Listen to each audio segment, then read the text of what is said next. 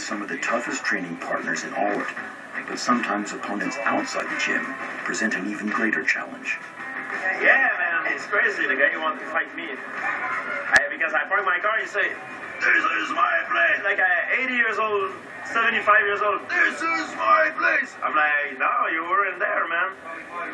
Like, "Get out of my place! Get out of here!" Then as I walk to the gym, he's following me with the car. He goes to me, he's like, "Don't look at me!"